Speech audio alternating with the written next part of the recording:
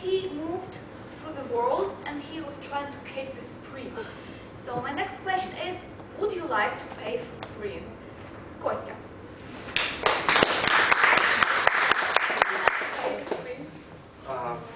In fact, I agree with Mark, because every season is wonderful, and there is no need to pay for any season, because we have been given this reality, these 4 seasons, and they are quite different, and there is no need to pay for it, because this is so great, so unpredictable, that the nature is built like this in such a way that we have different atmosphere around. We have cold weather, we have spring when everything is blossoming, when everything is very green, very nice green color. In summer it's a little bit hot, but at the same time we can enjoy we can enjoy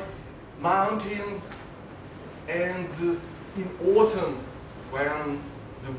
when the nature becoming